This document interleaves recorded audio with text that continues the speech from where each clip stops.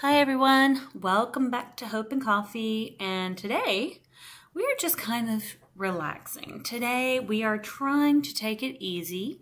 This has been the first week of our 90-day restart or reboot, and I wanted to kind of check in with everyone and see how you all are doing, and also wanted to kind of check in with myself and see how I was doing, and just kind of let you all know how my first week went. Now, I will say I kind of gave myself a little bit of a self-care week. I only worked one day this week and went into work, kind of had a game plan of all the things that I wanted to accomplish, so I would feel really good about the things that I didn't have to think about while I was at home. So now I did today get some text messages from work, which I was not super happy about because this is my self-care week and I could have been very occupied by doing, like, if I had gone out of town the way I had originally planned, then I would not have been available to take those text messages because I would have been occupied doing other things. However, I was here and was able to respond, but I felt as though those text messages were unnecessary because there is a level of self-sufficiency that when someone is out of town and on vacation, that that should be taken into account. So don't ask someone for information that they already have, or ask them to do something when they're on vacation. Like, that was inappropriate, and I thought that was inappropriate. So I kind of responded. I said, I'm unable to complete that. I will address it on Monday unless you want to take care of it today. And that was how I responded, because I was not about to stop what I was doing currently or what I was doing earlier today in order to address it, or I was going to clock work hours if I stopped my self-care week. So I just feel like that was kind of more or less my appropriate response, because I don't live to work, and when I'm on vacation and when I am checked out of work, that it is not in my purview. However, if it's something that I feel like I dropped the ball on, I will then take responsibility for that, and that would make sense. However, I didn't feel like I dropped the ball on it. And so it just felt like something administrative that could be done by someone else. Going back to my self-care week and my first week of my reboot, I feel like that was kind of a segue into me being able to say no. Me being able to take a step away, to say no, to set a boundary, and to not feel as though I needed to partake of something that someone else saw as an obligation for me. It was not an obligation I saw for myself, and so I let it go back into their court. Other things that I have been doing this week, I have been doing a lot of reading. And I feel very good about that because, as you've seen on this channel, I do a lot of kind of book check-ins, and I really love that because in previous years and even in previous months, it has been hard for me at times to dive into a book. I feel as though sometimes my concentration and my focus is very flighty, especially if I'm feeling overwhelmed or I'm feeling anxious.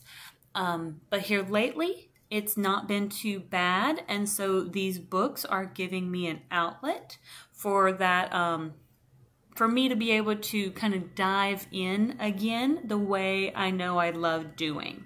What else have I been doing? I've been drinking not only coffee but tea. So I'll do coffee earlier in the day, and around about 4 or so in the afternoon, I may switch to a tea. So actually right now, this is not coffee. So it is my coffee mug, and it is my new little Argos mug. But earlier, as I was recording some episodes, as I was switching between going to get another cup, I actually got some peppermint tea. So peppermint tea is one of my favorites. I find it very warming and welcoming, but I also find it slightly energizing without any of the caffeine. So also just a very good shift. I like an English breakfast as well, although that does still have the caffeine in it. And something else that I pulled out that I have started on a little bit this week is one of my kind of my paint by number projects. And it's an adult paint by number, and this is actually a Spirited Away paint by number. It is, I don't know if you'll be able to really tell, but it is, it's Haku and Chihiro down here on the bottom. So it's going to be really pretty. I think when it's going to be done, it's going to be kind of watercolor-ish. Now this is the first one that kind of came with these tiny little tubes. Usually I'm used to these tiny little pots where you flip up the lids and stuff like that. But this one is the first one that came with all these tiny little tubes. So that's been different, and it came with this little flower petal kind of paint tray. Those are my brushes that I kind of purchased a little while back when I started really getting into the adult, what I call the adult paint by numbers, because it does have some really small spaces. But I find it really cathartic and enjoyable. You do need some fairly good lighting for that. So it's hard for me to sit in my bed with my lap tray and do it because my lamp light's usually just not enough. So I'll usually sit on the couch over here and the lamp next to that, or my triple globe lamp that's over here in the corner. I'll turn on one of those, which are much better lighting, and I'll have my lap tray in my lap, and then I'll do it that way. But of course, I've been keeping up with my planner, and I've been doing really well with that. I will say, and I will admit, I have not been the best with focusing on my food as well as I've wanted, even though I have met my exercise goal each day.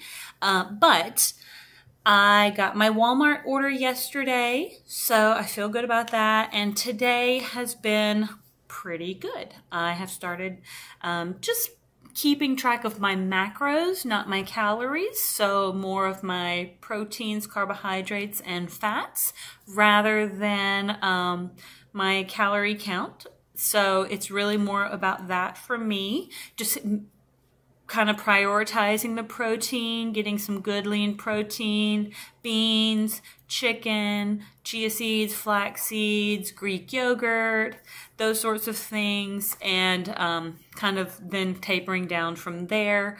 So making sure I have that good protein where I feel full, and then I get like the dietary fiber, the vegetables, and then I can go into the other starchy carbohydrates behind that.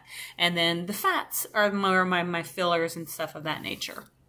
So that's just how I'm building my nutrition. Like I said, I've really only kind of been able to start focusing on that today because I got my Walmart order yesterday. Tuesday was a holiday, so it's kind of hard to do that when you're kind of getting invited to a cookout. And I had a friend in town over the weekend, so didn't really do that. And so I started fresh, what I would say today, and that's okay. You know what? We start where we are, and we do the best we can. So I'm okay with that. I'm doing great. I feel really good about myself. My sleep has been wonderful this week because I've been off work, because I feel like I haven't overly burdened myself with too much going on. I haven't really pushed myself to take on too much. And because I've had a good plan, I feel as though my sleep has been a lot better this week, and I'm really looking forward to my next 7 days and the rest of my 90-day journey. So thank you so much for tuning in with me, and I'll see you all on the next page.